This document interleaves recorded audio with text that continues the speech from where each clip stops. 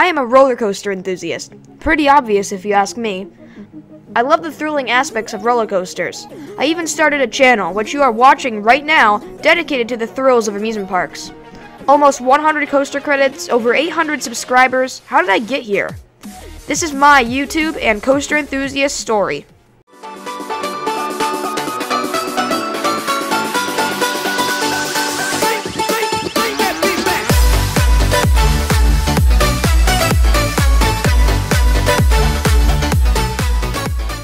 It was December 25th, 2015, a snowy Christmas day in the state of Ohio, and I, being the small 8-year-old I was, woke up bright and early to see what gifts I got. Little did I know that these gifts would be the biggest ones yet.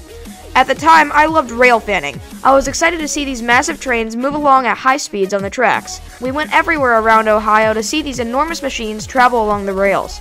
This got little 8-year-old me thinking about the nearby Cedar Point.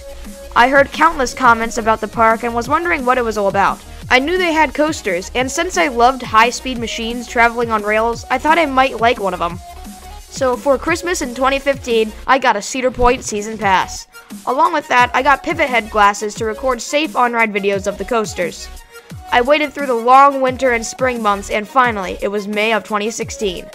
I boarded my first big coaster, the Iron Dragon, and was holding on for dear life the entire way.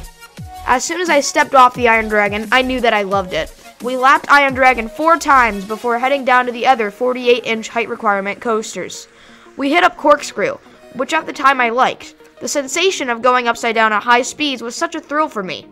But I then built up the courage to try the Magnum.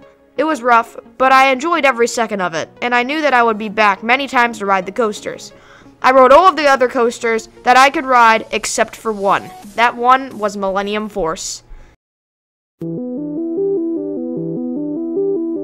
The 300-foot behemoth of a coaster was absolutely terrifying to me. I was nervous that I would fall out of the drop. I guess all of those GP videos got into my mind. It took me a few more visits to build up the courage to ride Millennium. On a weekend in June, I hopped on board, and it might have been the best decision of my life. Millennium was easily my favorite coaster at the time, and I knew that I had to find the others near me that were as great as Millie. So for the next few months, I looked up the best coasters, and I found incredible looking rides near me, including Diamondback and The Voyage. I knew that I wanted to go to more parks and become the next roller coaster enthusiast. For Christmas of 2016, I got another wonderful gift.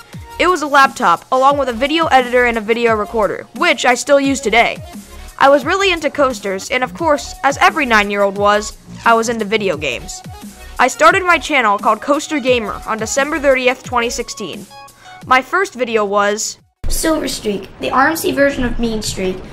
That you just heard was my voice 4 years ago. Silver Streak, the RMC version of Mean Streak, was my first video. I also made plenty of gaming videos with my cousin, whose name I disguised using his gamertag Alienide. I also hid my coaster count at the time, as I had only ridden about 10 coasters. Don't make fun of me, okay? Throughout the winter months, I made tons of videos about roller coasters and gaming. May hit, and I was tall enough for the bigger attractions.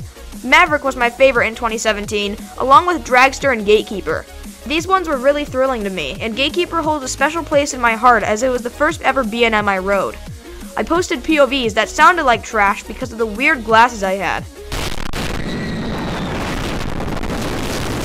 I would keep these pivot head glasses for over 3 years before upgrading in 2020. But more on that later. In July, I visited my first new amusement park. Kings Island in Mason, Ohio was only 3 hours away, so we made the trek to check out Banshee, Beast, and the new for 2017, Mystic Timbers. Mystic Timbers grew to be one of my favorite coasters, and is still to this day. In October, I visited Dollywood. It was a wonderful park, and while I didn't ride Thunderhead because of the roughness, I got to experience my new favorite coaster, Lightning Rod. During these winter months, I kept pumping out gaming videos. Nothing important really happened during the winter months, except that I reached 100 subscribers on YouTube. I visited 3 more parks in 2018 with Kentucky Kingdom, Hershey Park, and King's Dominion. I rode some new coasters, including my favorite, Steel Vengeance. It was a great year, but 2019 was even better. In between the gaming videos, I went to Carowinds and Kennywood, one of my favorite parks and my least favorite park. But in August of 2019, I would make the best decision of my channel's lifetime. In August of 2019, I made 2 changes. First, I changed my channel. And second, I actually started caring about YouTube. Let me explain. From the start of my channel to August of 2019, I really wasn't taking YouTube seriously. My channel was more of a side thing I did when I didn't have anything to do. I wasn't making a video every day, maybe uploading twice a month. The reason for that was my gaming videos. Gaming videos is why my channel suffered. All of my gaming videos were awful. I didn't enjoy making these videos. In order to make a good gaming video, you had to be funny or rage at stupid things to make it enjoyable and fun to watch. Well, I tried to do that with all of my videos, but two things occurred. I didn't enjoy not being myself. This is also why I quit making reaction videos. I didn't enjoy purposely raging or trying to be funny to make it entertaining. The other thing was that all of my gaming videos were very rushed, and you could tell how sloppy they were. This is why when I started my new YouTube life with Coaster Legend, I deleted all of my gaming videos. There was only one gaming video left on my computer, and I am going to show that to you guys right now. Skywars? Go to Skywars? 2 people. 2 people, obviously. Panelists of the... Go to server 15. That's ice, baby! You don't know that song? Yeah, I did. Oh! Why did it spawn an ice bridge inside of me? Do you want 2 diamonds? I can take. I have. I only need 1. You only need 1? I only need 1. I already have a diamond. I need a bow. Do you have a bow? I have a bow. Okay, here's arrows. There's 2 I know. chests. Give me the arrows. I didn't mean to do that. Where'd the ice bridge go? Do you want another diamond sword? I have. Wait, you have a diamond sword? There's 3. Okay, I'll take one. I don't have one. I crafted it. Here, take diamonds. I don't need diamonds. Just take them. Dude, we're doing so good. I know. Do you want more diamonds? No, I don't want any more diamonds. Do you have any armor? I have a bunch of armor. Do you see how awful that was? It was so sloppy and just boring to watch. So I started taking YouTube seriously.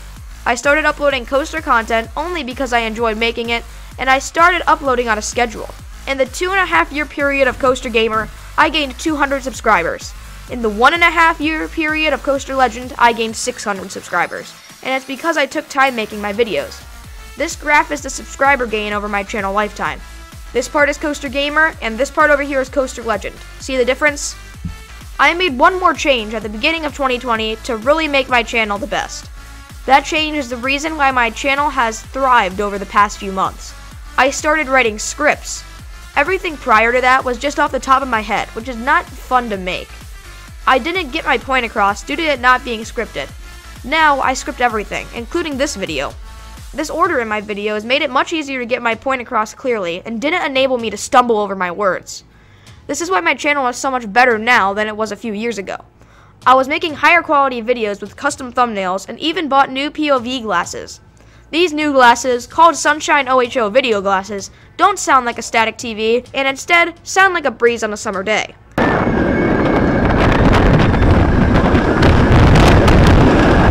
It sounds so much better than the old pivot head glasses, and my POVs are doing better than ever.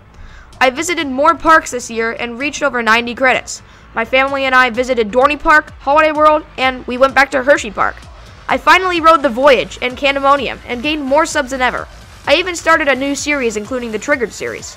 Overall, I think 2020 was the best year of my life, even if some parts of it were terrible, like quarantine. And that brings me to now.